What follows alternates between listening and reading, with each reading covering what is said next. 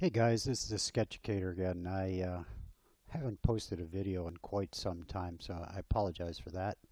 But I've been busy creating a new website for myself called SketchUpAcademy.com.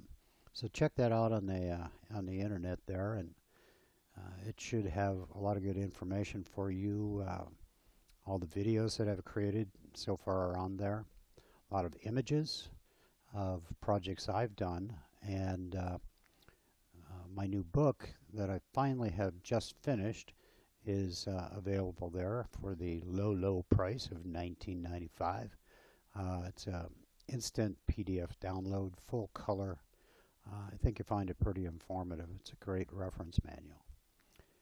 But today I'd like to talk further about roofs. More specifically about proper roofs, or building them properly. In my office, we create roofs and things of that nature so they're correct and our elevations are right. And today I build a lot of the exteriors, actually all the exteriors in my construction projects in SketchUp. I'll then export them to AutoCAD or Layout for that matter and finish them up. So they need to be right. We'll look at a couple of real basic ways to build roofs, which I think are good examples of how not to do it, but we'll look at them anyway just so you can see what I'm talking about. This one I'll divide right down the middle with a line, use the move tool and just drag this up. Stay on the blue axis. And you know, I've got a gable, and that's fine, but there's nothing very real about that. It's just a shape, pentagon I guess if you will, that looks like a gable. Can get a little more real. We use the offset tool, so we'll pick that surface and offset that edge. Let's say 24 inches. So I'll type in 24 and hit enter. I'll use push-pull, drag this up 8 inches. So that's my soffit and fascia. I'll drag this up to match and then just erase the extraneous information here. So I go a little bit more over here. Draw that same line that we just drew on the last one, right down the middle. Again, use the move tool, drag this up. Again, stay on the blue axis, and you know, it's a little better. I've got fascia and soffit, I've got a roof, I've got the walls, everything seems to make sense. If you want to get a little further with this, use the tape measure tool to make some guidelines for this end fascia, or barge board I guess it's called in some worlds, and then just trace those guidelines to cut out the end fascia. Use push pull, drag this back and align it with the wall below, and you know, I've got something a little more realistic.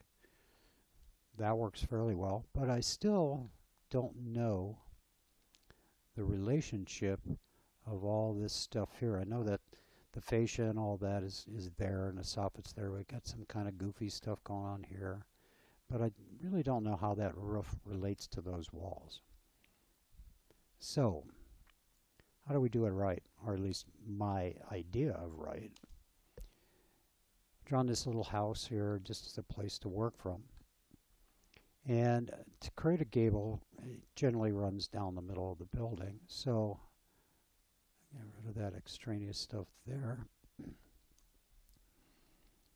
I'll use the tape measure tool again here, drag this edge over and find the middle. So that's my ridge line. Now what I'd like to do is actually create a surface out here that I can draw on to create the proper roof construction. So I'm just going to take it and draw out to that middle point and back down, make that surface. I'm going to reverse that face just so it's white. I don't like purple too much.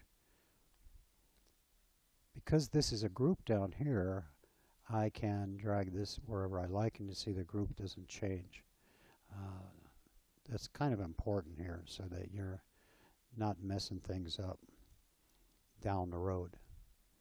I call it exploding the model or trashing the model, whatever you want to call it.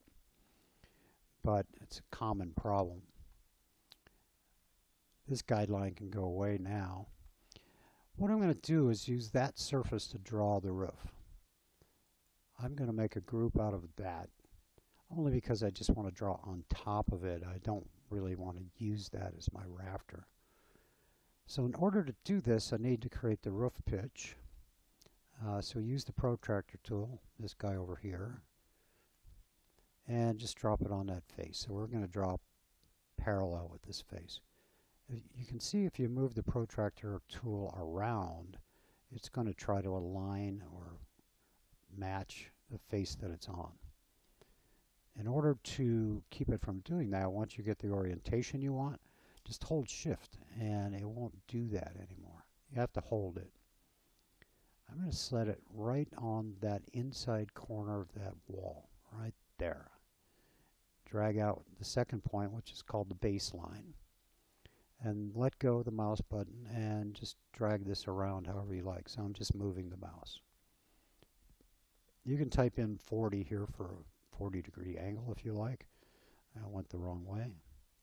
30. I'm going to do that again just because that got kind of weird.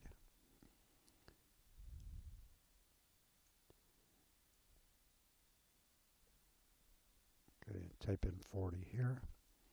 Okay, so that's a 40-degree angle. I don't like that still.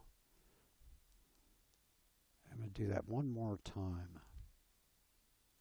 I drew that baseline out. I want to stay on axis, and I didn't do that. So I can type in 40. I got a 40-degree angle. I can type in 50, 50 degrees. It's going to keep adjusting itself. But what I like the most is I can put in a pitch. So the Protractor Tool gives you that option. The format is 8:12 or whatever two numbers you want. They can be anything at all. The colon is saying I want a pitch. So it's 8-inch rise to 12-inch run. I can type in 10:12 here. I could type in 35 again. So you can go back and forth between angles and pitches. 9:12 I'll put it. So that's the underside of my rafter. The relationship to that and the wall are correct now. With the tape measure tool, I'm going to set the top of the rafter. I'm going to drag that up and type in 10 or 8 or whatever is your rafter depth there. And I need a line here, but there is no line right now. That's just intersection of two groups, really. With the tape measure tool, I'm going to drag it off that edge and set it right there. I need this line so I can come out here, and this is making it real easy. See, I can just drag it on that face, type in 24, and I've set the depth of the soffit. With the line tool, I'll trace from that corner. I'll go down 8 inches for the fascia depth, which is fairly common, across to this wall, and just follow along these edges. That part up there I know is right because I'm centered on the house down below. So what you can see is I've created a face. And that's my rafter. That's proper orientation and relationships with everything here. I'm going to go ahead and throw gutter on here. Come out 4 inches, maybe down 4. And you can get as fancy as you want with this. I tend to not worry about it too much. I use the move tool here to kind of put a little cant to the front of that gutter, just to make it look a little more realistic. I don't worry too much about that being exactly right. At this point, I don't need that face anymore. So I'm just going to move that up. I'm going to reverse this face just because I don't like purple. And there's that proper relationship. In other words, building the roof. This is how it would actually get built in the real world. I mean, a little different than this, but that shape is correct. I want to get the other side of this. So I'm going to copy this rafter out, and I'm going to stay on axis here. And using the scale tool, I can reverse this.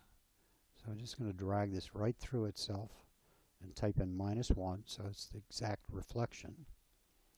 And then move this over to there. So now I have both sides of the roof. Just erase that extraneous piece. With the push-pull tool, I drag this out. I'm going to come out another 12 inches to get my eave over there. 12 inches more here. Now I know that my roof is properly set on that wall. So the relationships here between the house and the roof, all the parts and pieces is correct. You will get this little notch, and you can fix that pretty easily with the line tool. If you notice that when I draw that in there, that line turns pink, that shows me that I'm parallel with that line. Push-pull this over, erase the extra lines, and I have that all filled in. That's really quick. You can do that all the way around. If I want to put the gable in here, I use the tape measure tool again and draw some guidelines to match up with the wall down below. Trace this, and I get my gable.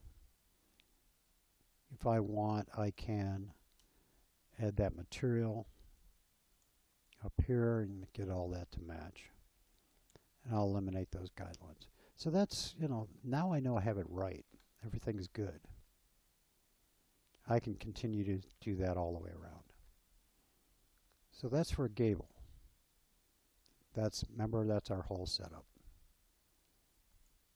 Now for a hip, I have the same basic box, but I'm going to go back to this one. So that setup is exactly the same as the one we just did for a gable, but I'd like to make that a hip. In order to do that, I need a path. This will be my profile here. And I'll need a path to run this profile around the whole building. In order to do that, I'll use a rectangle tool. Drag that across. And I should have gotten a face, but apparently it's not liking me.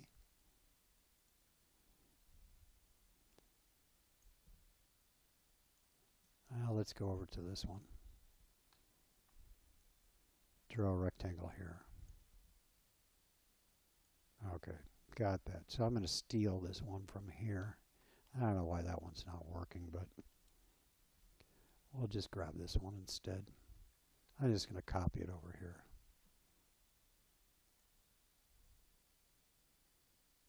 And drop it on there.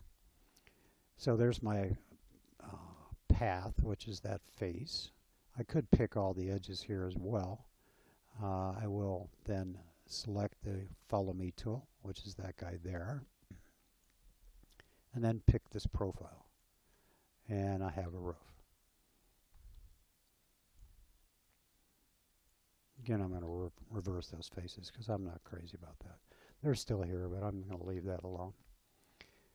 So this relationship then, as with the gable, is correct. I export SketchUp drawings quite a bit to AutoCAD. You can only do that in the Pro version, but I still think it's right to get it correct.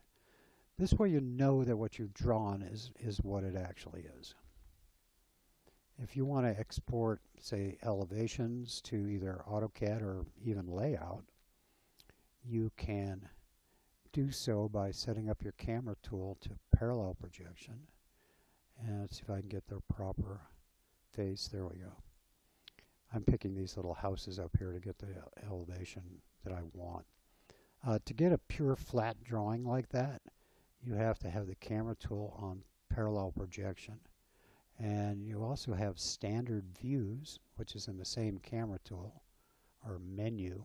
And you can pick from here, or you can pick these little houses. They're the same thing. This, if I export this to CAD or I export this to layout, I know it's correct. I don't have to worry about, manipulating this. I don't have to worry about the relationships here.